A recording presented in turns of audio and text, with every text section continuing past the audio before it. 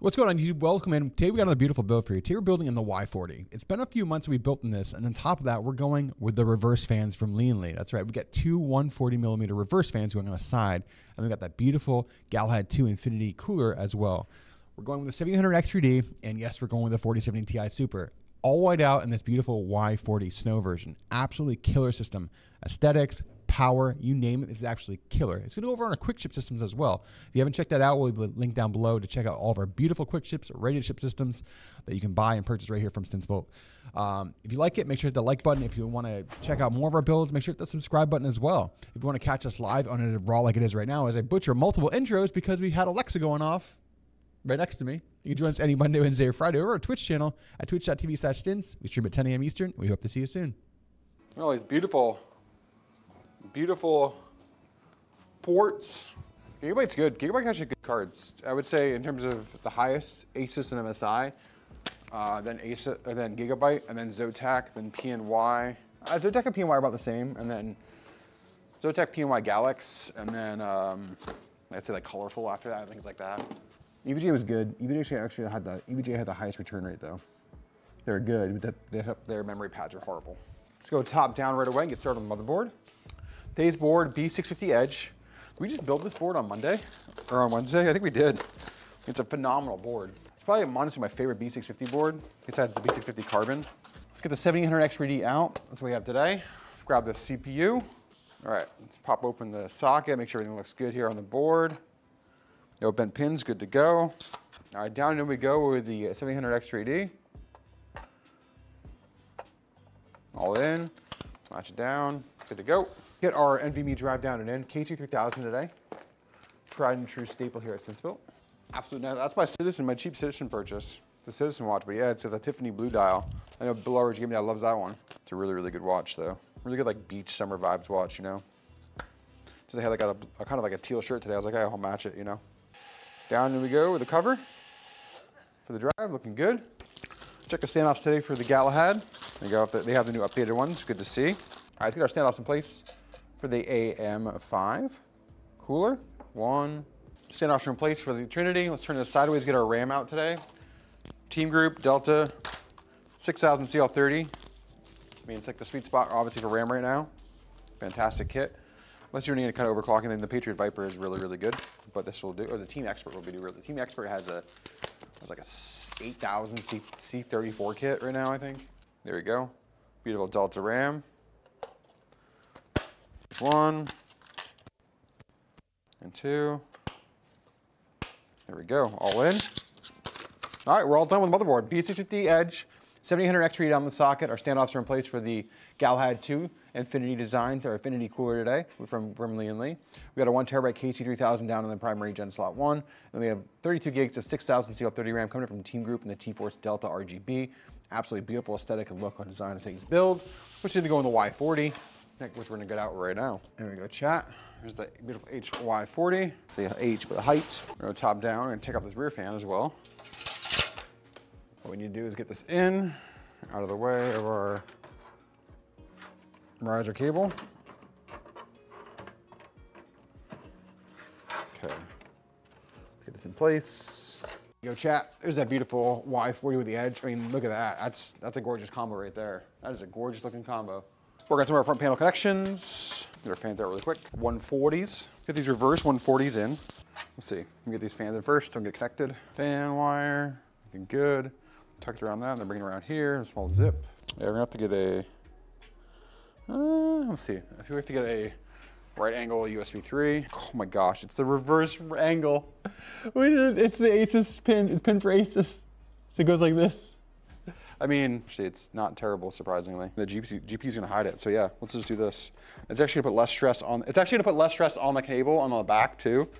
It just doesn't look good right now, but don't worry, chat. The GPU's gonna hide it. Kind of actually reverse, doing it in reverse like this is better because it's not gonna have a lot coming out the back where the case pack's gonna hit. It's actually gonna be coming and then straight down. So it actually kind of works. So cognizant of all the cables too and getting the power supply in. So it's different. But when you're said and done, it does look really good. Power supply today, 850 X850G in white from Deepcool. Absolutely beautiful power supply today. The great thing about why you want to spend a little bit more money on a white power supply in this kind of case is that you don't have a lot of extra room back here. When you're making this thing super narrow and super compact and still getting full ATX in there, you want to, full ATX motherboard, you want to be cognizant and get like white cables. So let's get those out. You don't do a lot of vertical GPU mounts just because if you want to overclock the GPU, it's hard with the riser cable. You can get like dev errors, so a lot of people don't like it. But like Tarkov, things like that, it's not really an issue. We'll need SATA today, 24-pin main, CPU 1, 12-volt high power, CPU 2. All these other cables are going in the motherboard bag. There we go, there's all our cables. Get this power supply in. All right, let's work on the cooler now. Let's work on the RGB cables for the hub. See what I was doing right there, kind of getting it wired. Some of the other fans, these fans are wired in over there, looking good. We're gonna go top down, get ready to mount the cooler.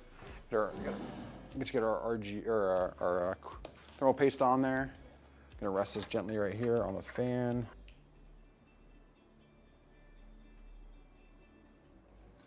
For thermal paste, I mean, this Lian stuff's pretty good. I like EK's. EK makes a really good thermal paste. Fantech stuff's really good. And they're all really, Arctic makes really good, and they're all really good. Thermal Grizzly, they're so similar, chat.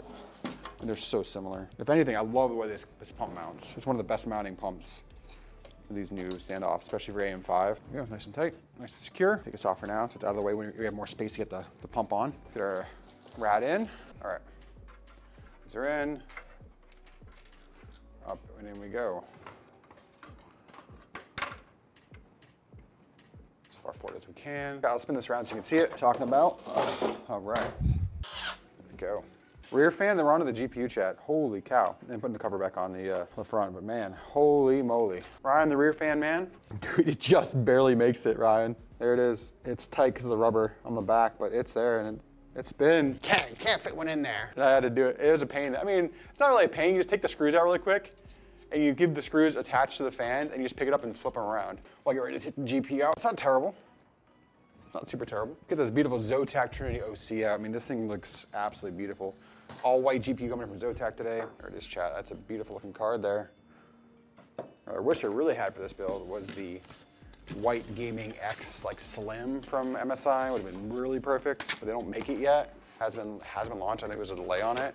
And the 2 fan just doesn't fit this case. It's only got, I think it's got curves in the square offsetting, which will still look good. But like the squared off gaming X would look really good. The tough would look good too, but then the RGB would have been off. This is a really good value too. I think we got a really good rebate from Zotac to pass on to our customers. This is only like an $800 card for white, which is really good to see. Let's get this seated.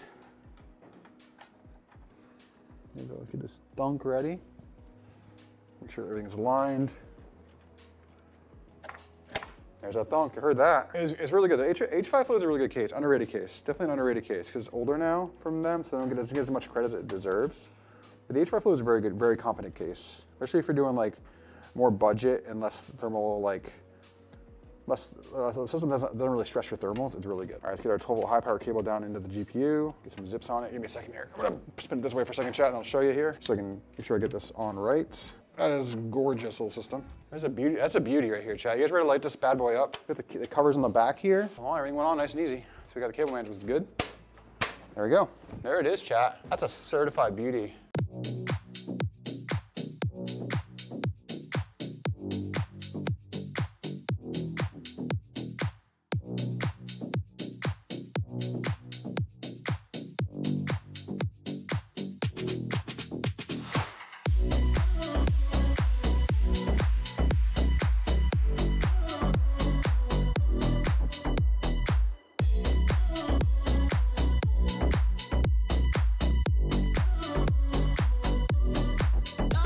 Guys, thanks for coming in and liking another video here on YouTube. Make sure you hit that like button, help us with the algorithm. Make sure people find us and see all the beautiful PCs we build. If you haven't subscribed already, hit that subscribe button as well. Remember, we build these systems live every Monday, Wednesday, and Friday over on our Twitch channel at twitch.tv/stints. Come over, hang out, chat it up with us, watch us build beautiful PCs for everybody in the community. And remember, let's go.